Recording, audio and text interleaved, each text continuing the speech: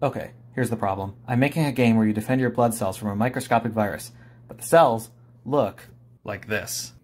First time I showed this to someone, they thought it was a puzzle game because of all the abstract shapes. So, how can we make it more organic looking? How about if these were circles? I'll just change this hexagon I drew into a circle.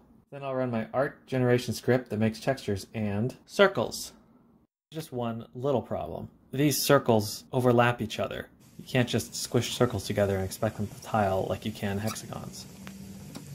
Okay, we'll have the outside edges be round like circles, but keep the inside edges hexagon so they tile together cleanly. Easy.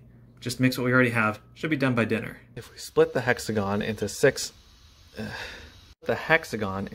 pieces like this, and we split the circle the same way, we're able to swap out any slice to make any part round. Now, we'll just write a special shader that will check which slice each pixel is in. From any pixel in the sprite, we get the line to the center of the sprite and take the angle to the x-axis, which will tell us which of the slices we're in.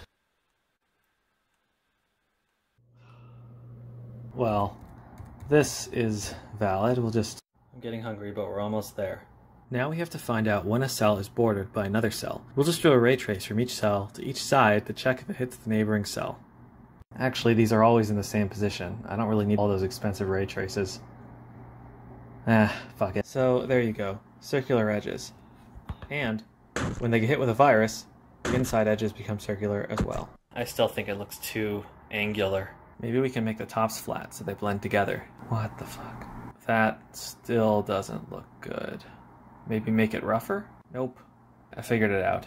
We can just use the normal map for the circle in all the hexes. That will make the inside hexes look round, even though they are actually hexes. Lighting is magic. And there you have it. Quick little visual improvement. No problem. No problem.